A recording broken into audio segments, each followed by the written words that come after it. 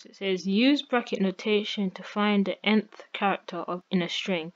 You can also use bracket notation to get the character at other positions within a string. Remember that the computer starts counting at 0, so the first character is actually the 0th character.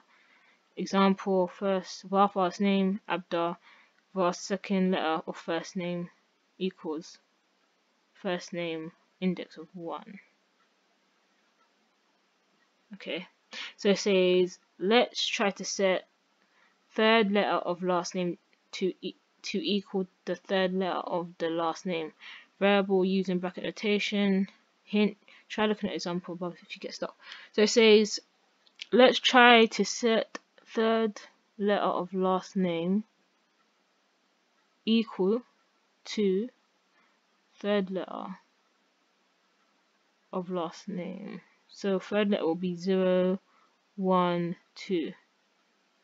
So you have to put it in brackets, the bracket thing, and put 2 inside it. Run test.